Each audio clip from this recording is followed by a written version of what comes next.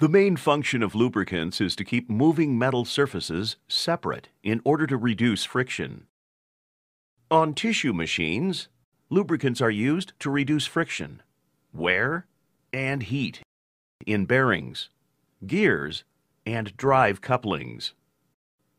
Common lubrication points include roll bearings, dryer gears, drive gearboxes and couplings, pump bearings, fan and blower bearings, and agitator bearings. Lubrication is accomplished with the use of various types of oils and greases supplied to the process by different types of lubrication systems. Lubrication methods, types, and procedures have a major impact on the life of machine components, uptime, overall reliability, and profitability.